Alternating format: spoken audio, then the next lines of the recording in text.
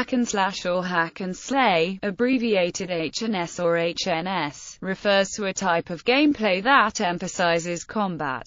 The term hack and slash was originally used to describe a play style in tabletop role-playing games, carrying over from there to MUDs, MMORPGs, and role-playing video games. In console and arcade-style video games, the usage specifically implies a focus on combat with hand-to-hand weapons as opposed to guns. In other contexts, it is more general, and an archer or unarmed martial artist may participate as fully in a hack-and-slash game, or be as hack-and-slash oriented as an individual such as an armed melee fighter. Both variations of the term are often written in hyphenated form and with the conjunction contracted, e.g., hack and slash, hack n, slay. Role-playing games. The term hack and slash has its roots in pen and paper RPGs such as Dungeons and Dragons, denoting campaigns of violence with no other plot elements or significant goal. The term itself dates at least as far back as 1980,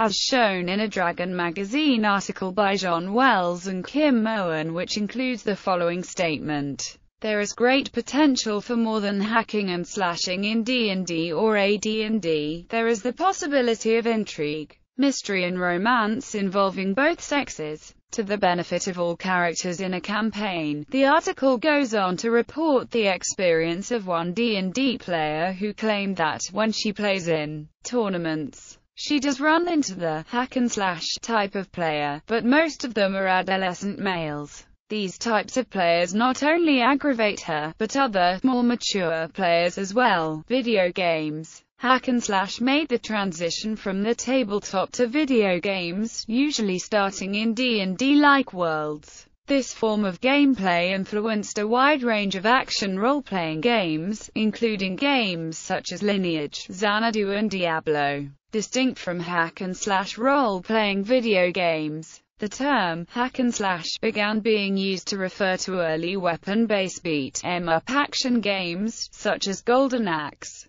Journalists covering the video game industry often use the term hack and slash to refer to a distinct genre of 3D third-person, weapon-based beat-em-up games, including titles such as Devil May Cry, God of War and Bayonetta.